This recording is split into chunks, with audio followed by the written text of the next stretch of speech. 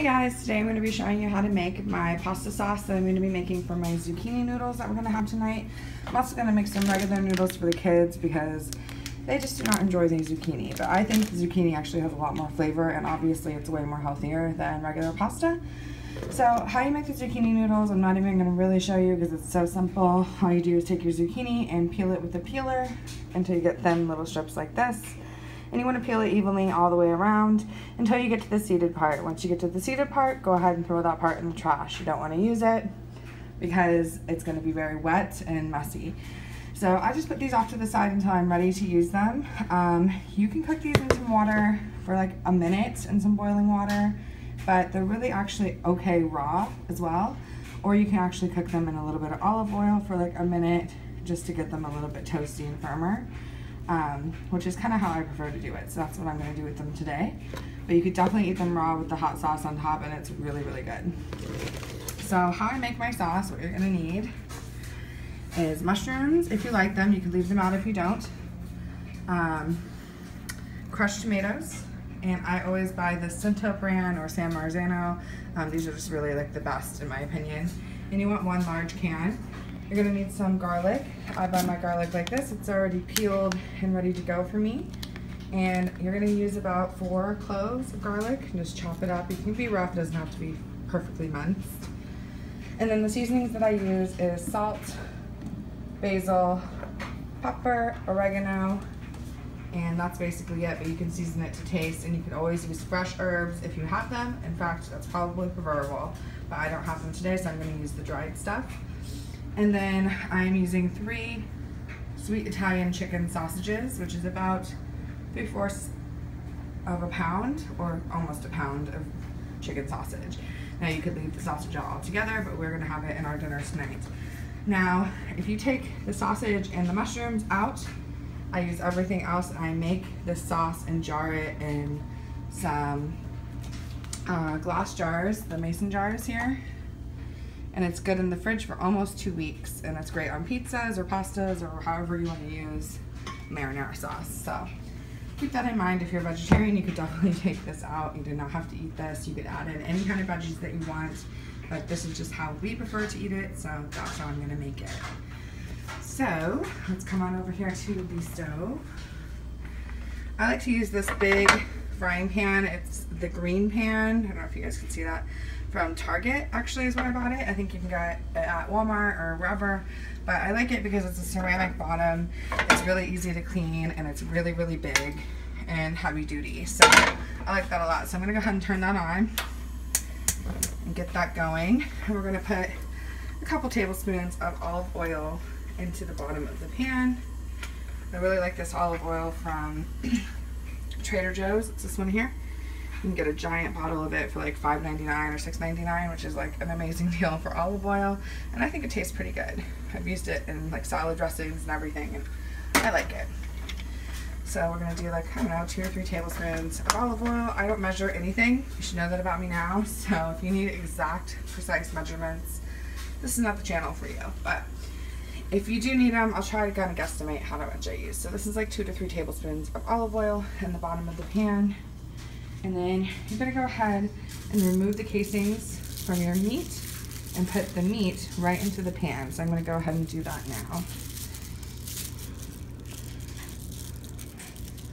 I really should have brought my tripod for this, sorry guys, but do the best we can.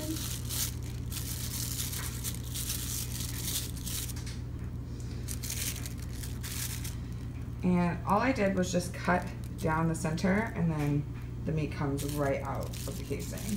So it's pretty easy to do.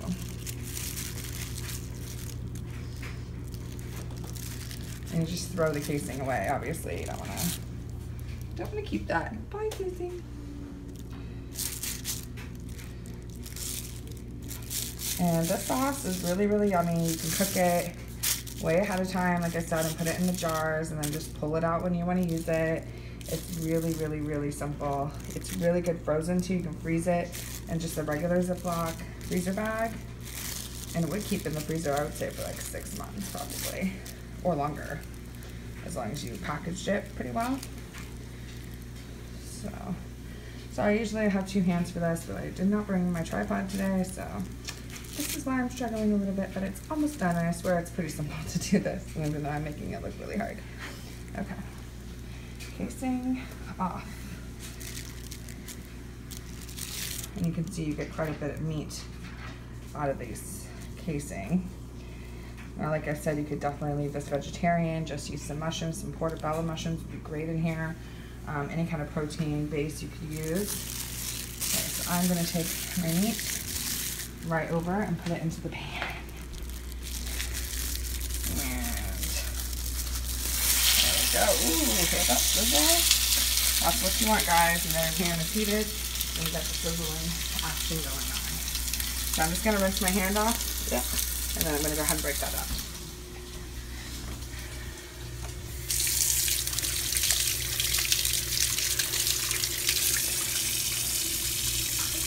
Anybody else use that method soap? I love that soap.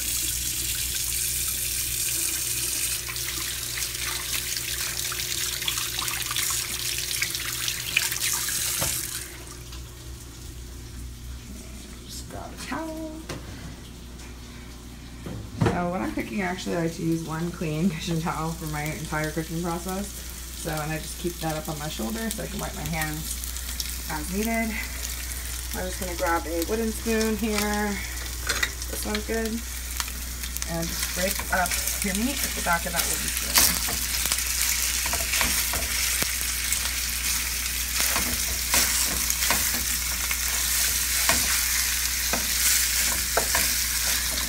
What you're going to do is you're just going to brown this. Now you could also add onions, you could add tomatoes, nice green pepper would be great.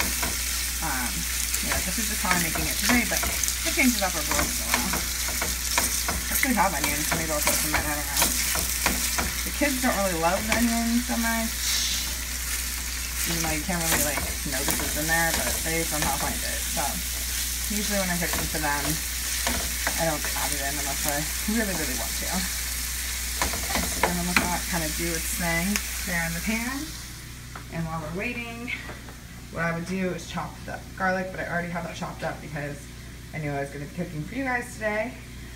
And you can open up your can of tomatoes, get your seasonings ready, and get all prepped up. Now, I'm not going to cook my zucchini noodles yet. This is a little bit early for dinner, so I'm going to wait on those. I'll just pop those in the fridge for now, and then come back to those later when I'm ready to cook dinner, because they literally take a minute to cook. So the hard part is done, the peeling and everything, that's already done. Let's check out our meat now.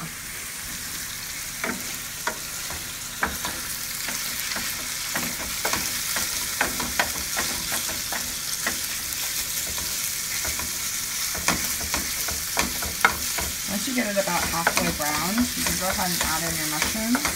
Now the mushrooms will take up some of this oil, so don't add any more and don't add any salt or seasoning yet until your mushrooms start to break down a little bit.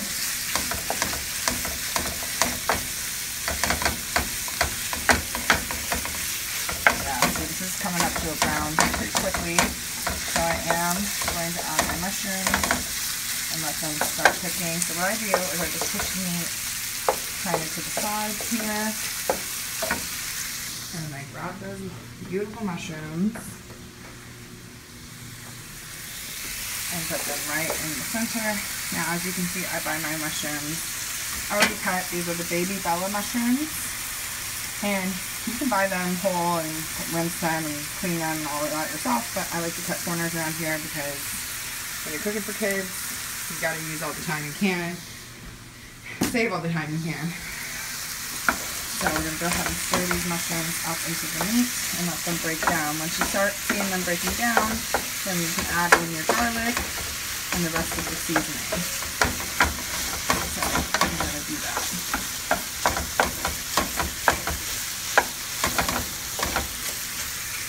So let's see what I'm doing here. You can already see this is going to be a pretty hearty sauce. So I'm going to get the garlic ready because it's going to go in next. I hope you guys can hear me over this sizzling. This is already cooking so good.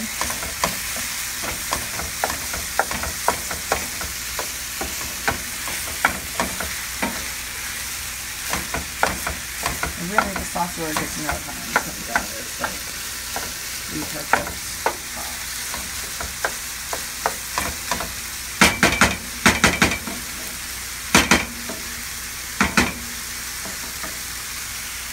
Okay, let's go ahead and get our other seasonings here.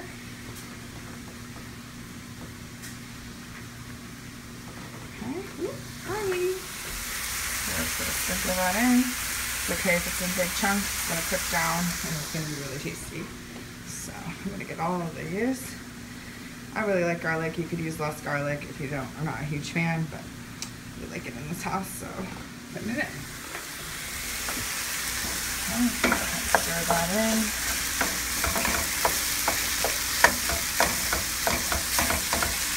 And it's okay. There's still some pieces that are all the way cooked. That's okay. They will cook. They're going to give themselves some time. But